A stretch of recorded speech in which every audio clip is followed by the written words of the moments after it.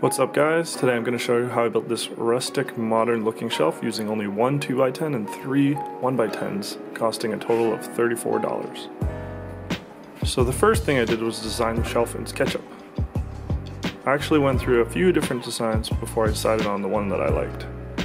Since the 2x10s are 1.5 inches wide and the shelves are 3/4 inches wide, I decided to play with those measurements.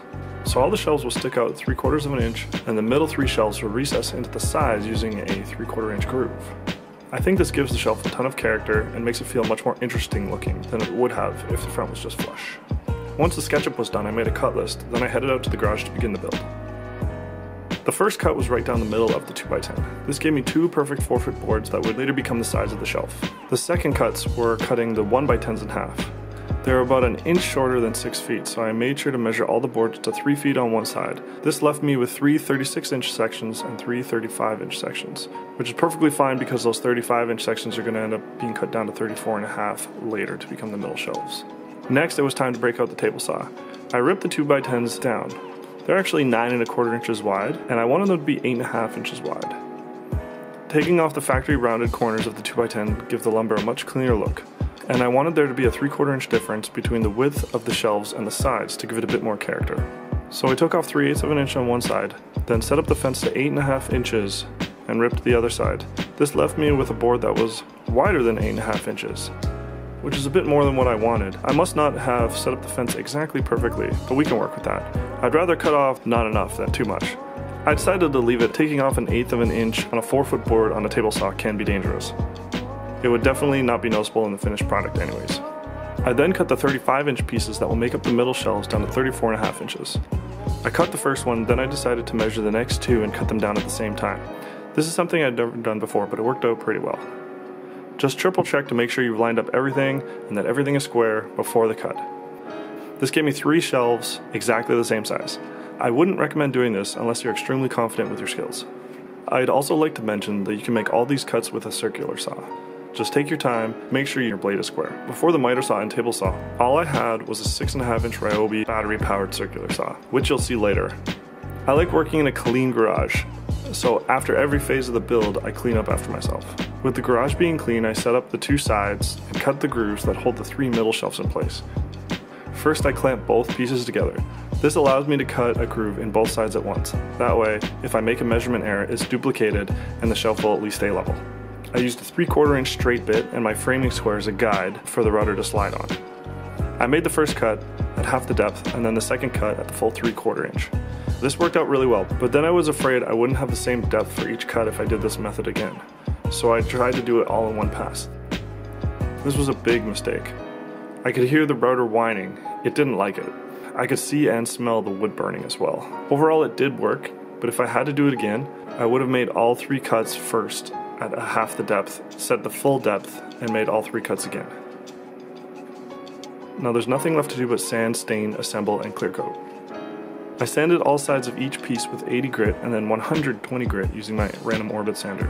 I didn't go any higher because the instructions on the can of stain actually says to only go to 100 grit. Plus sanding is extremely tedious and time consuming.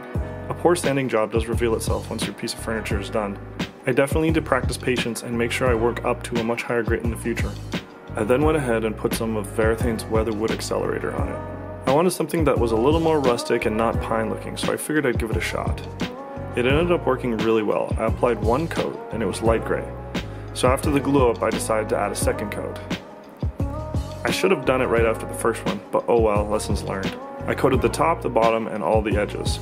I've heard that if you only coat one side, that can cause your board to warp. I do use painter's pyramids underneath the board, however since pine is soft, they leave a small dimple in the wood that's clearly visible in the finished product. Therefore, I went with some cardboard circles I made out of a mac and cheese box. They basically serve the same purpose, elevating the wood with minimal contact on the bottom side. But there's more surface area contacting the wood, so the weight of the wood is distributed on much more than 4 tiny little points, aka they don't dent the wood. This worked well, kind of.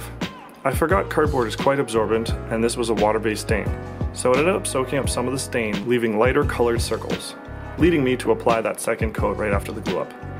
Rinse and repeat with the sides of the shelf, except I used Verithane's aged wood accelerator this time.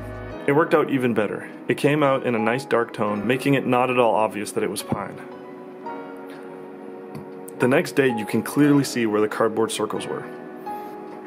No worries though, as I was able to orient the board so those marks are just underneath the shelves, making them not visible in the final product. I did a dry test fit before the glue up and realized that these shelves were slightly too wide to fit into the grooves, by about a 1/16 of an inch or so. So I used my circular saw and squared up the blades with the groove. Then I made sure the blade was 3/4 inches deep. I then used my speed square right next to the saw as a guide. I moved the speed square over about a 1/16 of an inch and cut. This gave me a perfectly straight cut the same depth as my groove. I only cut the side of the groove that I wanted to be on top. That way the top of the groove would have a perfectly straight edge. Basically, I'm hiding the little mistakes underneath the shelves where they can't be seen. For the glue up, I laid everything down on the floor. I glued and clamped the 3 middle shelves to the sides at the same time. Then I pre-drilled and screwed the bottom shelf in.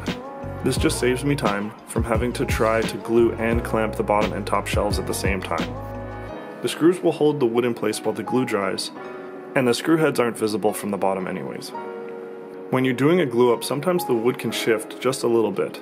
This mini shift isn't a big deal. I just grabbed a block of wood and a hammer, and I was able to tap the shelves until they were flush at the back.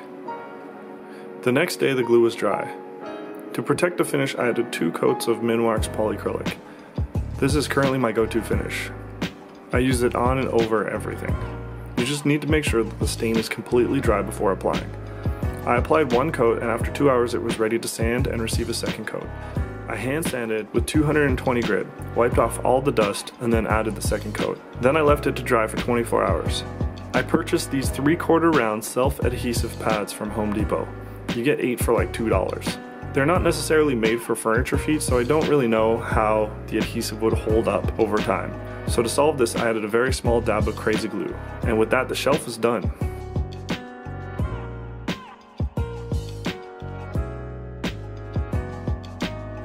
I'm very happy with the way this shelf turned out. It was mostly unknown territory for me. But I'm very glad I did it. I learned a ton, and I'll be able to use what I learned in future furniture projects. If you liked what you saw, please feel free to subscribe. Thanks for watching.